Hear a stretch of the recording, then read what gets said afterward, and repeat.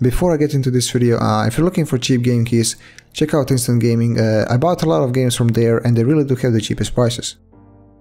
Hey, what's up guys, so today we're going to compare RX 5500 XT with GTX 1660 Super. Here you can see their specifications if you're interested, and without further ado, let's see the benchmarks.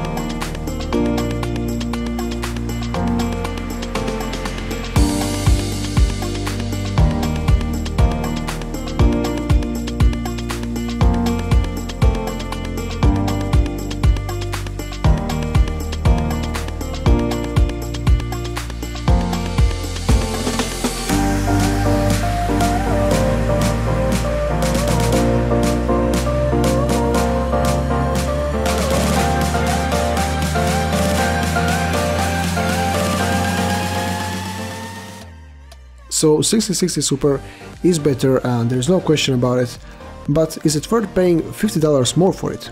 Well, I'd personally be glad to pay that, but it's up to you and your wallet. And that's it for this video. Thank you guys so much for watching. Please leave a like, subscribe, and see you guys in the next one.